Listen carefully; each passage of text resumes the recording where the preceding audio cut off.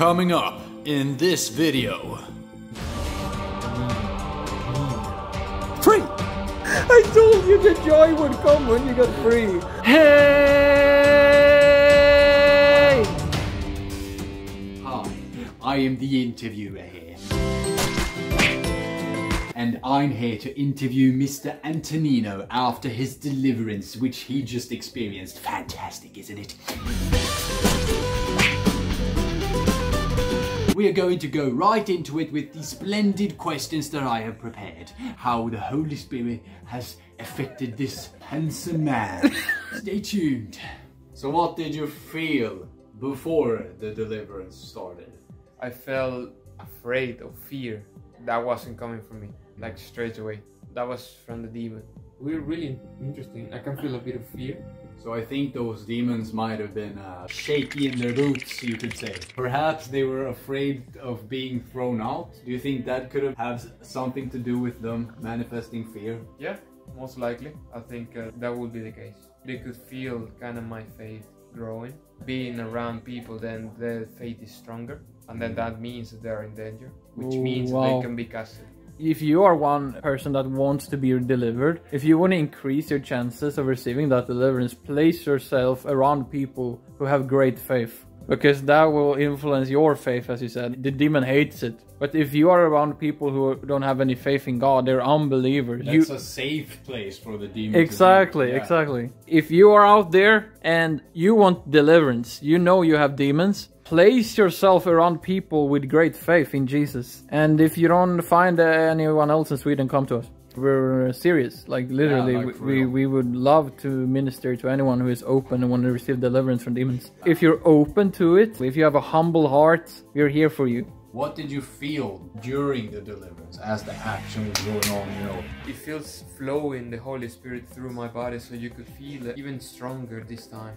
Then I can feel it shaking. Last time we prayed, it used to be around the head area. It's like you have something stick and it starts to basically like move. It shakes and then stays again. It feels like it moves and sometimes it just gets high, up. Something really peculiar is it started to feel through my eyes. I suddenly wanted to cry. Hot sensation in the eyes, like onions. It just almost made me cry, I think. It's really warm when it hits my eyes, almost to make me cry, like onions. In that moment it kind of came in and out, when actually kind of contribute a little bit into it. It kind of couldn't go out really. I felt that he was kind of stuck because he was on the bridge. I think God wants you to just completely renounce, yeah. You don't want this in your life, you don't want this anymore. I don't want this demon in my life. I'm living a new life now with God. This demon has no place in me anymore. Nothing to do here. Just leave. Leave me. Leave me now. In Jesus' name. Leave. Leave now. But then suddenly when Joel actually prayed for me and I got healed in my heart, then he actually just went out. And I needed to open even my mouth and everything. It would just flow out, and that was incredible afterwards. There it is. Thank you, Father. Thank you, Father. And I declare him free! Oh dear, that piece. It's just like noise, and then you basically shut down the noise. And that's it. Would you say that you have even a greater, deeper understanding of peace now than you had earlier? I don't know if I understand it really, but experience it, yeah. Yeah. Peace that surpasses understanding. Literally what he just said, which is this Bible verse. Go read it now. How did it differ this time from last time? You said you felt like something was stuck, and now something was like shaking, like it had come loose, kind of. Last time it was way more stuck and it was painful. It's in the neck now, and it's really tense. Yeah. It's really stuck, but it's getting up, but yeah. really slowly. It goes above the neck now. It goes. Yeah. Thank you, Lord. Thank you, Lord. And you could tell my faith was weaker in that sense because of the way that my spirit felt during the moment. My faith has been growing, so that way internally I become stronger, so he has nothing to hold on to. There are things in your life that you've let go of since then. Gone so much deeper into God's word, living a life where he is the focus. How did you feel and what did you experience after the demon left you? I cannot put a word to it really. It's like your existence makes sense, and before it didn't, and it feels fantastic to be alive. Yeah, don't resist that joy, man.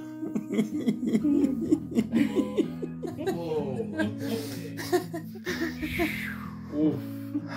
I cannot move. I haven't tried, but it doesn't feel right to move. We ministered God's love to you while you were here laying down. I see streams coming from your guys' hands in the spirit, streams going into his body. You will, for the first time in your life, have the realization of God's love for you.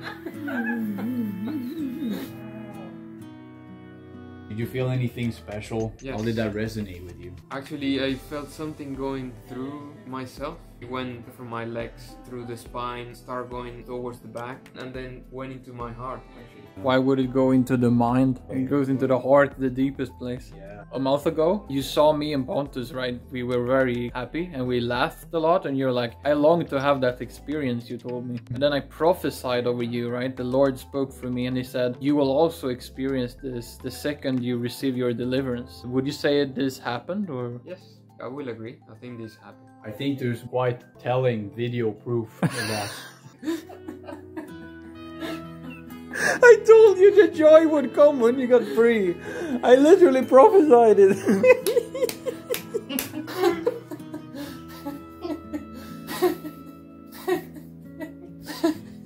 Take it. If you don't believe his words, Believe the footage. Believe the footage. Yeah, I think it speaks for itself. So do you have any final words to tell our lovely audience?